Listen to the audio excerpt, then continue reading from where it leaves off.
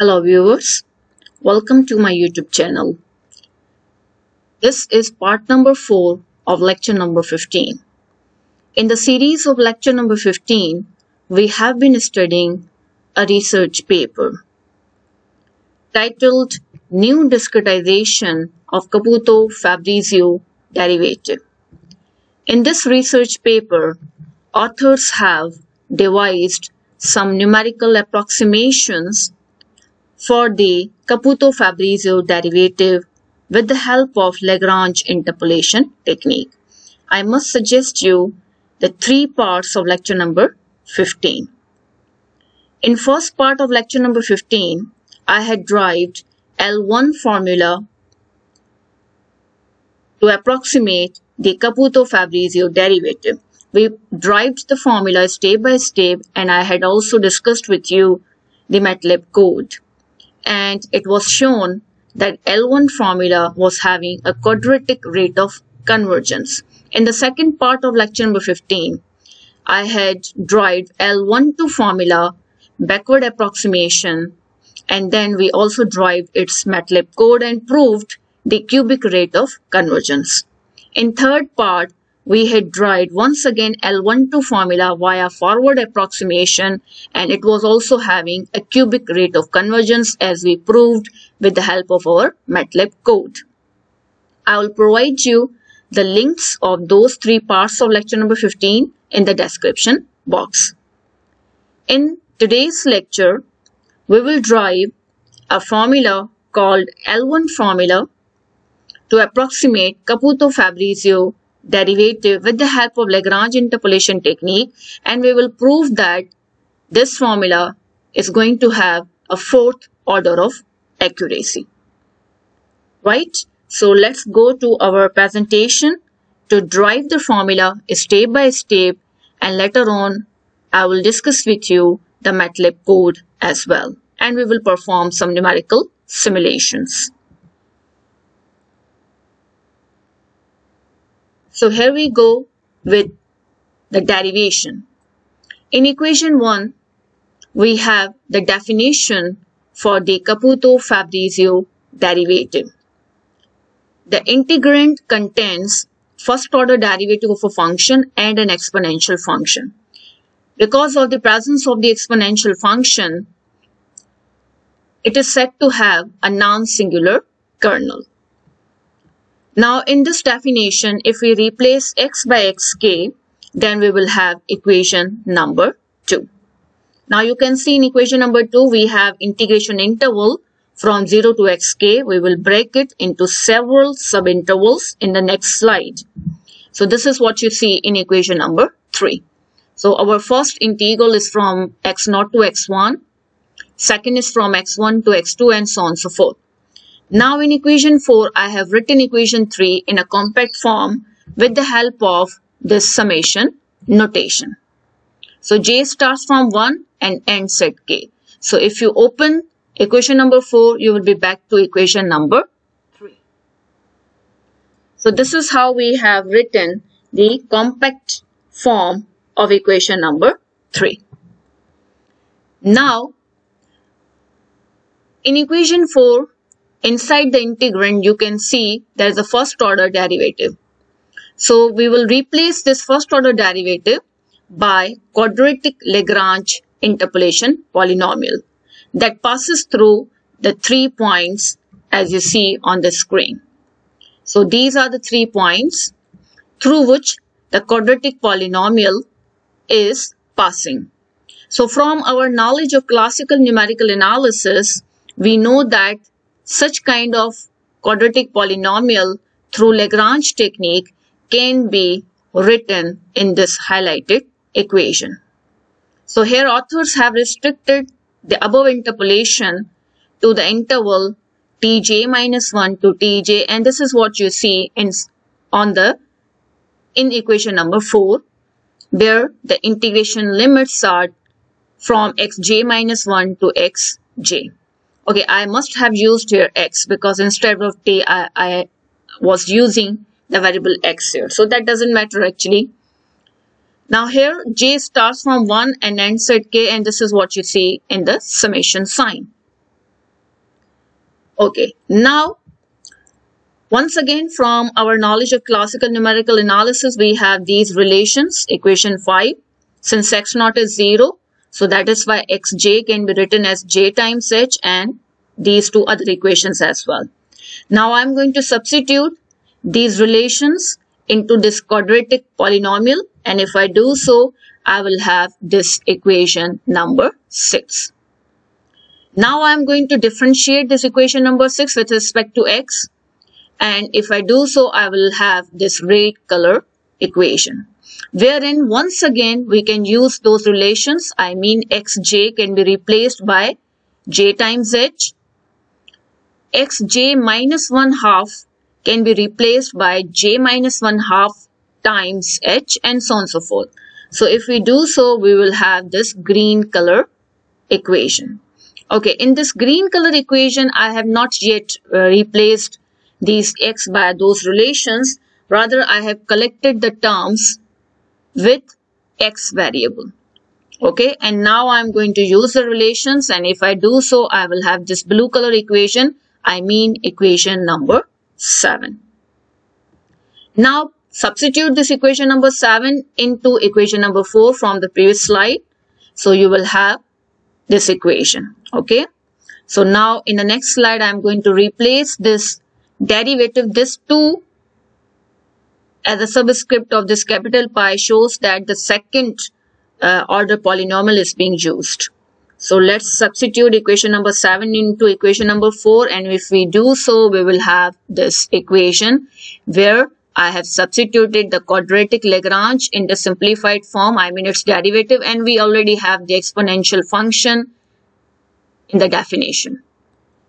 Now this exponential function will come with both of the terms, I mean with the term having s variable and those terms that are without s variable. Fine, so we will have two terms here. And now I can assign this integral with the first exponential and with the second exponential function, because these are the only terms involving the s variable. So if I do so, I will have equation number 8. And now it's time to integrate. I have integrated both of the terms. While in the first one, I have used the fundamental theorem of calculus. I mean, I have substituted the upper and lower limit. Whereas in the second integral, I have just integrated. Now, in the next equation, I will apply the fundamental theorem of calculus. So we have this equation number 9. And now if I apply this rule for the second, this part, if I use the rule over here, then I will have equation number 10, while rest of the things are same. Now, equation 10, you saw that minus lambda was being appeared in the denominator, so I have taken outside and I have written it over here, minus lambda. Whereas once again, rest of the things are same. So we have equation number 11. Now from the first slide, we knew that lambda is equal to minus alpha upon 1 minus alpha. So I had substituted that value and I am left with alpha in the denominator over here. Once again, remaining terms are still same. So we have this equation number 12. Now equation number 12, you can see that it is quite lengthy. So what I have done, I have used this delta notation, the Greek symbol for exponential function having xj, and then wherever xj minus 1 in the exponential function appears, I have replaced that with delta j minus k. And if I do so in equation number 12, I will have finally equation number 13 on your screen. And now we know that m of alpha is a normalization factor, and we also know that in many research papers discussing about the Caputo Fabrizio differential operator involving the very first paper of Caputo Fabrizio, they have taken this normalization factor to be 1. So we are going to do the same thing, and finally we have our L1-2 method via central approximation to approximate the Caputo Fabrizio derivative is now in front of you. So this was a derivation for the L1-2 method via central approximation. So the method that you see on the screen, if you compare this method with the method proposed by authors in the research paper, you will find no difference. This is the same method. The authors have given the method directly without going through any sort of derivation. So you saw that about 8 to 9 slides are required to reach at the final form of this method. So it was taking a lot of time to reach at the final L1-2 method. So I would suggest that you must do it with your own hands if you are interested in driving the method on your own. Okay, so it was all about the derivation, and now I'm going to show you the MATLAB code, how it works. And let me also tell you that in the research paper, authors have not actually performed any sort of simulation for the method L1-2 method via central approximation. So I can't compare my results, but we can still verify, as we know that authors claim that the L1-2 method via central approximation is having a 4th order of accuracy. So at least we can verify that. I will show you how we can verify. Okay, fine. So let's start to understand the code. As usual, you see on line number 11, we have some necessary commands. On line number 18, I have a step size 0.1. And then on line number 22, we have initial value. Final value on line number 25. Interval on line number 28. First value till last one with the step size h. After that, line number 31 is what you require for the number of steps denoted by k. And then fractional order 0.1 has been taken. This is normalization factor m of alpha that I had shown you on the slide. It is 1. And then lambda minus alpha upon 1 minus alpha.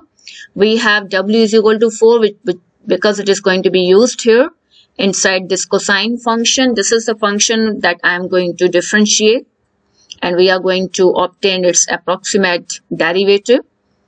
And now the main part of the algorithm starts. On line number 56, you have the index that starts from 1 and ends at k, and this is same as we have in the presentation. Yes, j starts from 1 and it ends at k. Okay, so now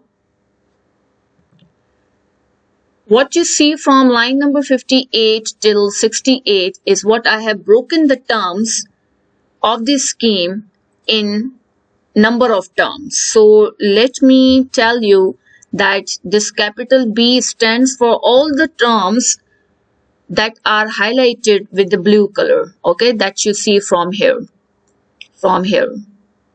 up to here. All of the terms that are in blue are given the name capital B. Likewise, R1 is this first part, delta jk, and this R2 is the second part, that is delta j minus 1k. Okay, and then G stands for all the terms that are given with the green color on the slide. So we have all these terms over here on line number 64. And finally, line number 66, all the terms that are in the purple color over here. Okay, on the slide you can see the last bracket with the purple color. All of these terms I have coded here, and then I have assigned a name capital P. And then all of these letters are substituted in the final scheme that you have just seen on the slide. Okay, so it is not actually difficult to write the code of this central approximation. Now, as usual, I have introduced a symbol x, and then on line number 79, I have used the definition for the Caputo Fabrizio derivative that I had shown you on the very first slide. So that is the same definition I have used on line number 79 on this M file. Fine, so after this, I will convert the exact answer into double precision. And then on line number 89, I have computed the absolute error that is being computed at the final mesh point, which is 2 here. Okay, don't forget the authors have also taken capital T, I mean the final mesh point, the final point of the interval as 2. Okay, so line number 89 would give me absolute error that occurs at the final mesh point. After that, finally, I have displayed the results, and then line number 101, all the results will be displayed on the command window. I mean, in the first column, we will see number of steps. Second column, that would be the step size, exact answer, approximate answer, and then absolute error. So this is all about the code of this L1-2 method via central approximation. Let's run the code. I'm going to press the run button and I'm going to look at the results on the command window. Here we go. We have the steps that are 20, the step size 0.1, exact answer, approximate answer, and then we have the absolute error, which is 2.9514 10 to the power minus 7.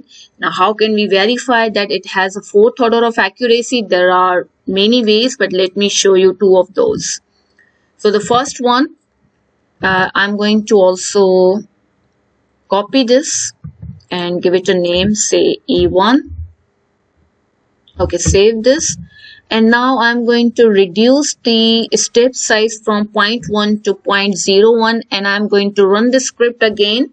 If I have the absolute error that has a decrease of 4 orders of magnitude, then it will be confirmed that the method has a fourth order of accuracy. Right now it is 10 to the power minus 7, so I must expect 10 to the power minus 11. Let's run the code and then see. Yes, we have, look at this, we have 10 to the power minus 11. So 4 orders decrease. So this is actually proving the fourth order of accuracy of this L1-2 method via central approximation. Another way of proving it is if I had the 0.1, now if I'm having the step size and solving or just running the script again, let me see what I'm going to get. I have this amount of error. So now I had E1 already, okay, and then I have this error, and let me denote it by E2. So if I use the formula log 2 E1 divided by E2, then the result is about 4, you can see. Okay, so this is another way to show that a method has a fourth order of accuracy. We have a number approximately equal to 4. So these are the two different ways to prove the rates of convergence. So we have proved that the L1-2 method via central approximation is having a fourth order of accuracy. So now we have discussed the fourth part of lecture number 15, and now we will have a final section of this lecture number 15, wherein I'm going to solve the linear and nonlinear subdiffusion equations with the help of L1 formula having quadratic rate of convergence and L1-2 formula backward approximation having cubic rate of convergence. And we will compare our simulations with the simulations that are given in this research paper. Authors have solved some partial differential equations with L1 and L1-2 method and presented the results graphically and in some tables. So we will also do the same thing with the help of MATLAB code. So that will be the final part of lecture number 15. If you have any questions or queries, please do comment in the comment box. Thank you so much for watching the lecture.